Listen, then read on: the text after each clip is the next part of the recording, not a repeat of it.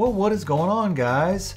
Luke here today, and I want to talk about a few stocks I bought last week that I think are going to double, and maybe even do more than that rather quickly. I mean, seriously guys, it was a great week last week to find stocks on sale, and these stocks may still be on discount this week, so you need to know what they are. So let's have a little fun and make a little bit of money, and all I ask for in return is that you just ever so gently tap that like button and subscribe if you haven't already. And the trailer for the private group is at the end of this video, and it's epic, so make sure you check it out even if you aren't interested in joining.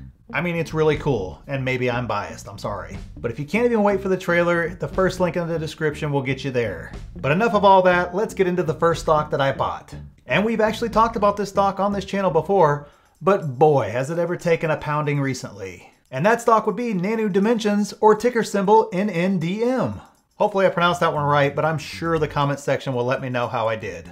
We have discussed this stock before, and in just the past month, it has fallen from its all-time high of around $18 all the way back down to under $10.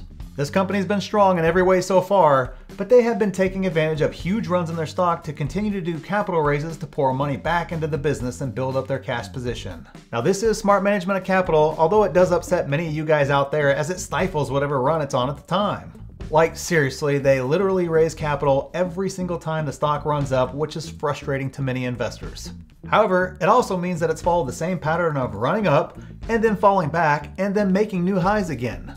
Now this pullback has been harsher than the prior pullbacks it's seen from capital raises, but that has much more to do with the overall market pullback than anything that they've actually done. So you know what that looks like to me, don't you? That's a short-term issue, not an indication of a long-term problem, so I went discount shopping. So the second stock I picked up last week that I think will at least double would be Tattooed Chef, or ticker symbol ttcf. So real quick, for those of you guys that don't know, they make plant-based foods that are actually quite good. And I do think plant-based foods is the future, just like many of us think EVs is the future of cars. And honestly, it went from hard to find at any store to being found easily in most places, and the section keeps getting bigger and bigger at the grocery store that they're in. You know, they kind of keep adding things into the store there. Now this is a stock I have been eyeing for some time, but I just flat out missed it this fall, and it ran up way out there to almost $30 per share, which honestly was way too rich, and the stock just got way ahead of itself. So when I saw it break down under $20 per share, I had to start a position in this stock. And the last stock that we are going to talk about today is one that we have not previously discussed on this channel either.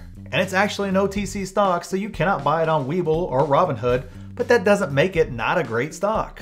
And that stock would be Very Good Food Company, or ticker symbol vryyf. Now this stock is down around 40% or so from its all-time high of over $7 per share that it hit in December. And I think in a year, especially with the economy coming back to life, that this stock will flirt with $10 per share again.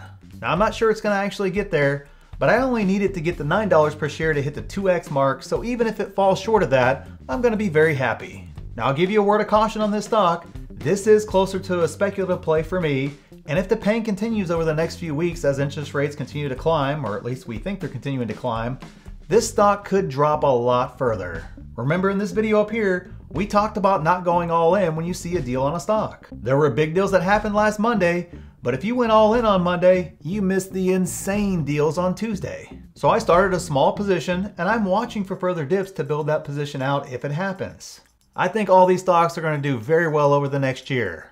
But stick around and check this out, as it's epic. Great things in business are never done by one person. They're done by a team of people. Strong teams won't be told what to do. They work together to figure out what to do. In the sharing economy world and the networking world, if you don't give, you don't get. You can't succeed on your own. I see two outcomes. We combine our knowledge and conquer the market, or go it alone and get beaten by Wall Street. Or they learn the players on the real company get a real